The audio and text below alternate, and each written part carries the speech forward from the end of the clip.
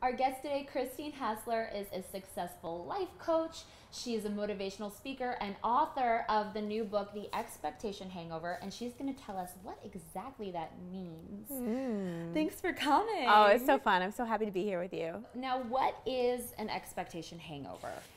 Well, you probably haven't heard the term because I made it up because I had many of them. But it's when anybody who's ever been disappointed has had an expectation hangover.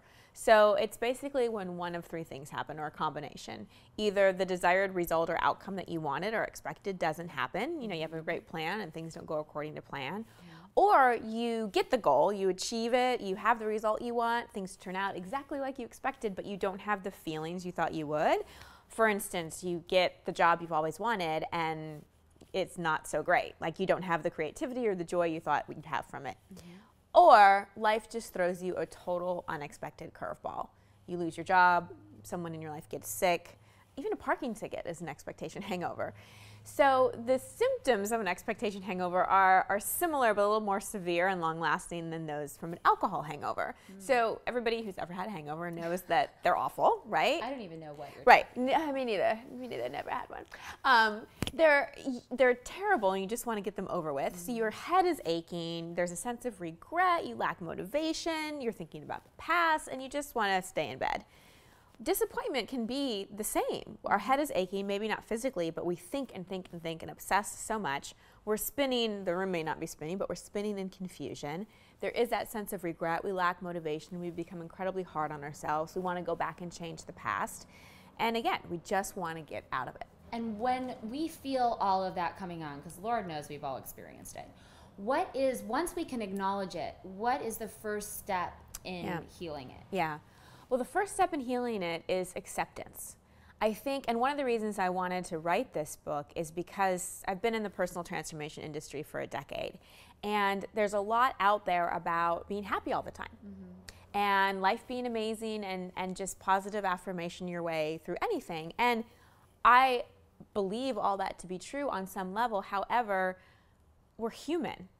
And we learn through contrast. I do not know any human being who hasn't been disappointed because, you know, I know something's hot because I know it's cold. I know light because I know dark. And we grow through challenge. You know, as a life coach, most people don't come to me. They're like, oh, Christine, everything in my life is fabulous. I'm so happy. I have everything I want. I just thought, you know, we'd chit chat. They're like, no, like You mean something. people don't come to you just to have coffee? Well, not really. Not really. I mean, I don't know if that would be a sustainable business because like people come because something in their life isn't the way they want. And so it's through this disappointment that offers us this tremendous opportunity to really grow. So the first thing is acceptance.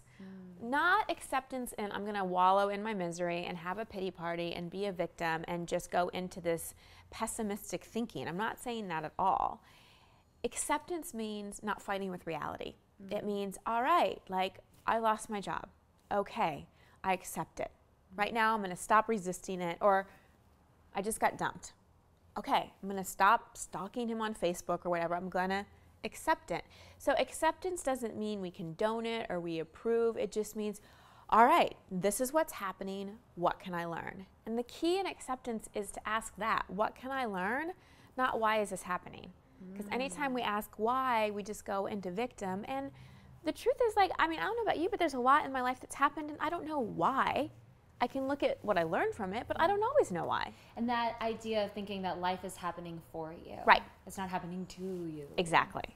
And you say something great in your book that I love, and it goes back to the affirmations, that affirmations are all well and good, right? That they can be great. But if your belief system doesn't back them up, you're not going to get anywhere. It's like going to McDonald's and ordering like a huge like burger and fries and then getting a Diet Coke. Like at this point, like they don't go together, you know? So if deep down I believe I'm not worthy or something's wrong with me, that was one of my core ones, like something's wrong with me, I'm broken, like those were some of my really tender core limiting beliefs. If I just affirm every day, I'm amazing, my life flows with ease and grace, everything is easy, it's like some part of my brain isn't going to believe that. So I talk about in the book pendulum thinking of to go from I'm not deserving, I suck, my life, whatever, to everything's peachy, our unconscious mind isn't going to believe that because it's just too much of a stretch. So we have to get to more of the middle ground, which is acceptance. Like, I'm doing the best I can. You know, that's a great one to say, I'm doing the best I can, you know, or just simple, I am enough. Because it's, like you said, it's the belief system that's the wiring. And that's why I spend a lot of time on the mental level, like really looking at like what our belief system is. Because like our conscious mind, conscious thoughts is only 3 to 5% of our programming. Wow. So we have this other 95% unconscious beliefs that we can bring into our conscious mind by investigating our belief system to really see, all right, like what is it that I truly believe?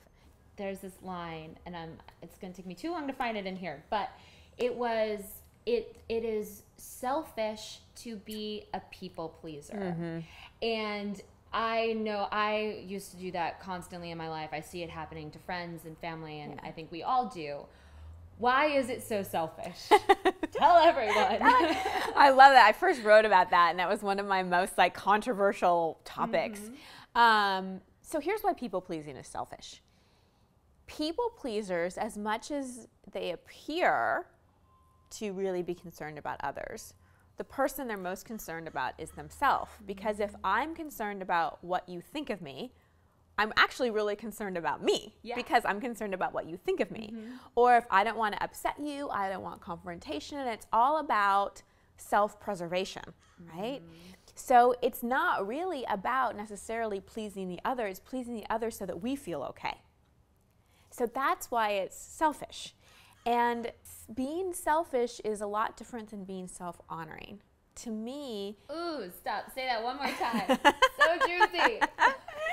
So being selfish or self-centered is very different than being self-honoring. I know. What is self-honoring? So self-honoring is about really being authentic, being honest, being truthful, and really honoring our values, right?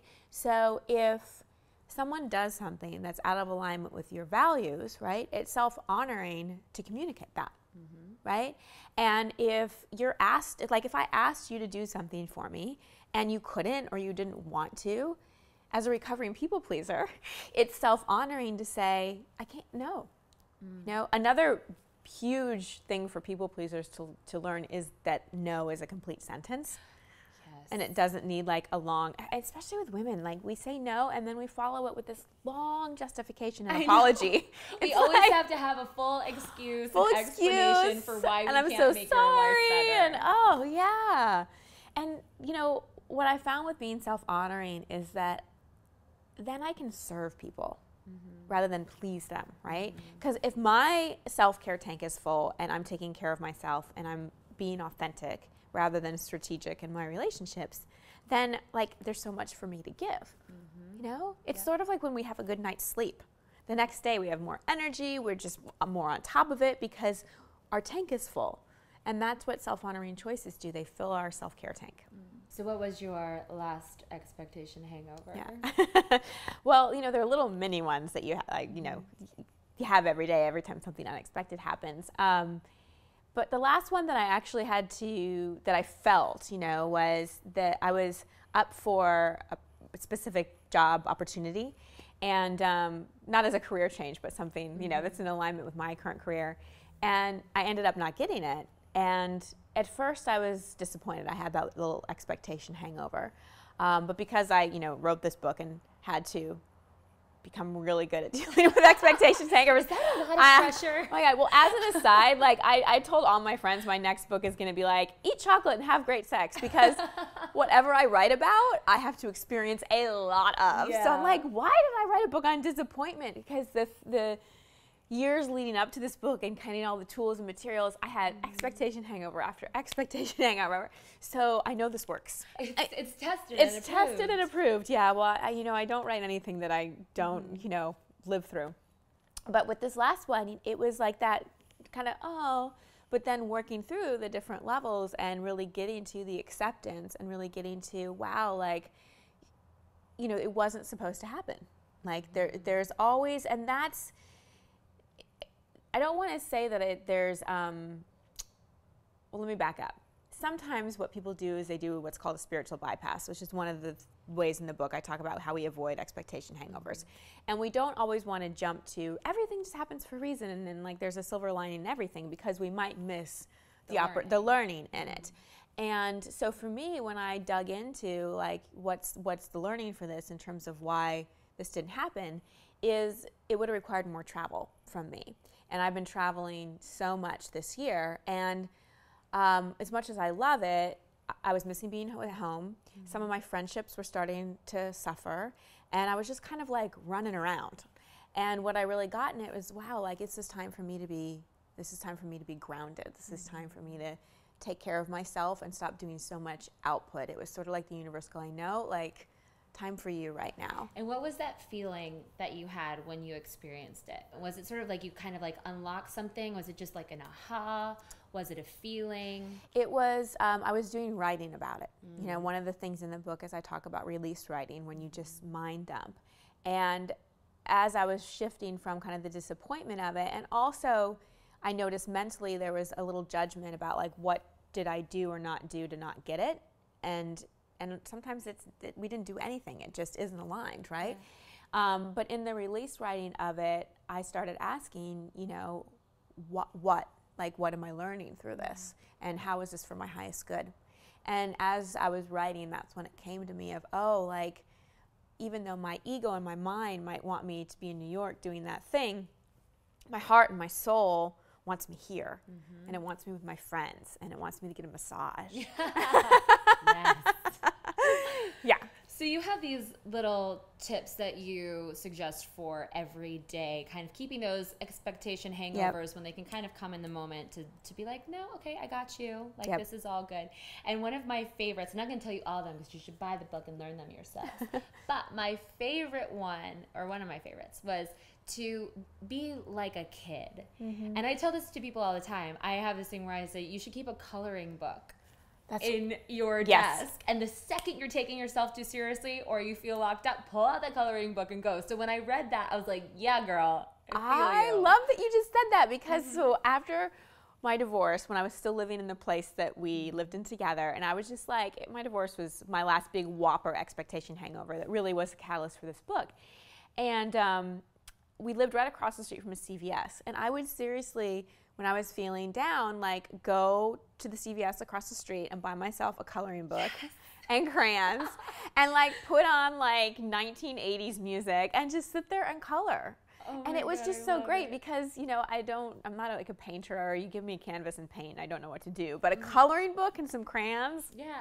Love. Yeah. So you can keep in those lines. Absolutely. Fairly enough. Yeah. But any of those things like that, just that lightness and connecting with the things we used to do as kids is so nourishing. And do you have a favorite thing that you do every day, or you find yourself doing at least once a day that kind of keeps you in line? Yes. Or in alignment? Yes. I have a incredibly devoted spiritual practice, so I meditate every morning. And my whole ritual of making my tea and my meditation, and I'm a deckaholic, so I have lots of like oracle decks and reading from spiritual uplifting things. I mean, the whole process takes me about an hour. And I will get up earlier to do it. Yeah. And what do you find by sticking to that practice that the rest of your day unfolds? Yeah. If in comparison to if you didn't? If I didn't. Well, the first thing is, I know so many people that check their email before they even pee. It's our addiction to email and our phones is out of control. And when we wake up in the morning, like that's the time when we're most connected to our own intuition and to a higher power, because we're just coming out of sleep, so the veil is a little thinner. And the second we look at that phone, we're pulled out. We're pulled out of ourselves and into the world of email or Facebook or whatever else that falls into the like urgent but not important category, right? And so for me, setting my day up where the first thing I'm doing in the morning is nourishing myself and connecting to spirit, it just impacts my entire day. I feel full, I feel like I'm taking care of myself, and then I find that the people I meet, the way I can impact others, how I can serve others, just multiplies. And I have more opportunities to do that, and it feels more in alignment. And I'm just more aware like of the magic. you know? Like there's so much magic in the world. Just little things. So you're saying that hour in the morning is totally worth it? It is, but you could do 5 minutes. Yeah. I mean, a little bit of something. Yep. For me, it's an hour because, like, I love it. It's my indulgence. And then it's always followed by a work-out. That's my other thing. Ooh, good for you. I haven't gotten around to that one yet. I do the morning thing, the workout. I'll get there. One day I'll get there. I have to read this because this is my favorite line from your book, and there are a lot of great lines in here. But this one says, creating a life we love from the inside out is not just a possibility, it's a responsibility. And I just went, wow. Yeah, I feel like we're all gifted to be here, right? And the more awareness we have, the more responsibility we have to take responsibility for our life and not expect any external circumstance to fulfill us, you know? And I think a lot of us get that intellectually. At least I got it intellectually, you know, for a while. Like I had this crazy career in Hollywood and had everything from the outside world, and it never was satisfying. It took a while for it to integrate, for me to really like feel like it's in my bones and in my cells of going, wow, like I'm responsible for my life, because we really do create our world with our beliefs, with our feelings, with our choices, with all of that. And I think that how we make the world a better place is starting with ourselves. Because if we do that and if we take responsibility for ourselves, then the impact we can make on the world just multiplies because we're not investing. I mean, I invested so much time and energy, and I think this is normal for a lot of people in their 20s, like invested so much time and energy into like, you know, how I looked and how much money I could make and what I could do. And it was like me focused, you know? Yeah. And I think that's normal, but I wasn't taking a lot of responsibility. And now I feel this incredible responsibility to just like share and give and be the best version of me that I can possibly be. And with that, you got the fulfillment. Oh, totally. Totally. I mean, I love what I do. I love it. And it's not the source of my happiness. You know, our external world is a reflection of our internal reality, right? So the forms that I work in, a life coach, an author, speaker, retreat facilitator, all that kind of stuff, those are more just expressions of who I am. And, you know, when I work with people, they so want to know, like, where's the relationship? What's the career? How do I get the money? And I'm like, that's form. We need to focus on essence. Like, how do you be the most authentic you? And when we do that and we're in vibrational alignment with that, then the forms show up, you know? And I just know, especially living in LA, you know, I know so many externally successful people who internally are not fulfilled, or people that are really busy but not fulfilled, or people that have checked it all off the list but aren't fulfilled. You said in your book, and forgive me for giving this away, but I mean, you made out with George Clooney. Yeah. If you didn't get full fulfillment from that, then I think that tells us everything. Yeah, I have to say it was nice. It was it was it was a good moment. Yeah, I'm sure. It was nice. It's like flying first class. Once you do, you're kind of screwed because you just can never go back to coach.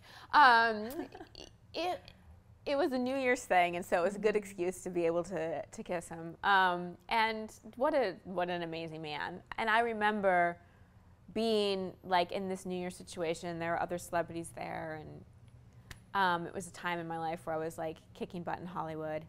And I remember thinking, there must be something really effed up with me because I'm still not happy. Like that's when it started to kind of sink in, and then things got worse, like all these other things happened in my life.